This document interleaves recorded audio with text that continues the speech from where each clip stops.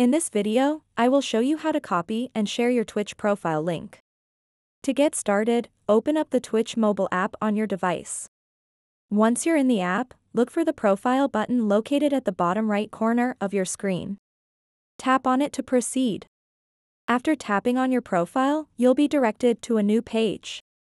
Here, locate and tap on the Stream Manager button at the top of this page. Now that you're in the Stream Manager, focus on finding another button at the bottom center of your screen. Once found, give it a tap. Tap on the Share button. At this point, you'll see two clear options presented on your screen: Copy Link and Share Link.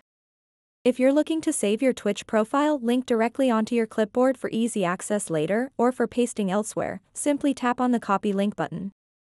This action makes it incredibly convenient when you want to share it through messages or other platforms.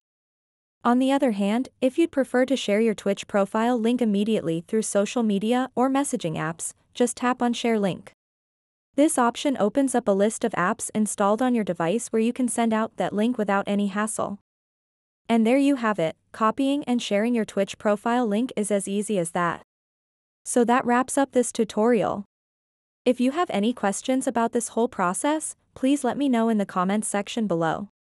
And if this video helped you out, please give it a big thumbs up and subscribe to this channel for more tutorial videos like this one.